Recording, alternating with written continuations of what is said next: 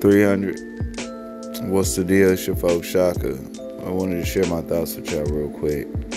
So some weeks ago, I was asked a question by an individual, and I never got around to actually dropping the video. I had time today, so let's get into it. You know, this individual asked me, do I believe if there's some type of symbolic message in this whole trend of women with these wine glasses in the pictures.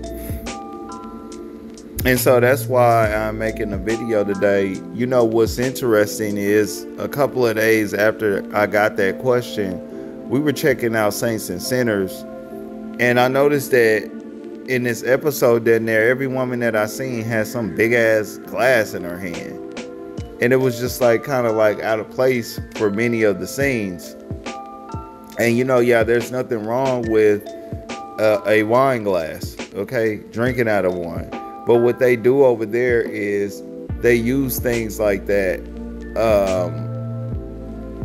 like normal things, to send a symbolic message that might get past your conscious, but it's working heavy on your subconscious. It's somewhat programming you if you are really into this stuff and not aware, okay? And so when you see it being placed up front in media the way that it is today, it is there to send you a deeper message.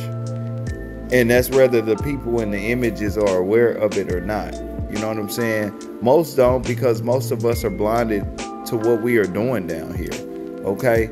But in my opinion, that's no excuse in the age of information. Okay? We should always be making the effort to be a better people tomorrow. But in order to understand this in depth, y'all, in my opinion, you got to look to the manual on this one. Now, y'all know in Revelations, they speak about this seven-headed beast. Now, this beast was a combination of a leopard, key thing, pay attention to that, a lion, bear, and some other unique monster. Now, you also learn that one of the sightings of this beast is in Revelations 17, where that angel took a man to a place to witness this monster. Now, when they got there, y'all, he seen a woman who was said to be a prostitute, covered in glitter and gold, okay? AKA the queens, okay? The women with all the fortune and fame out here today. This woman sat atop of this beast. And in this woman's hand was a golden cup that contained abominable things and the filth of her adulteries. All right? Now, just specifically speaking on this cup, y'all, the plan symbolically is to get their followers drunk off what is in that cup, okay? So that you can stagger your ass further into wickedness and perversion, all right? That is the plan. Now, like I said, some people might not even be aware of this.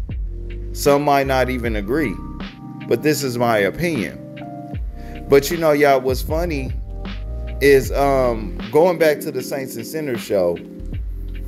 Now, I showed y'all a couple of clips here of these wine glasses, but one that really drove home was they had this clip of the character Rex, and he was sitting in a seat, and they had another woman sitting on the arm of the chair.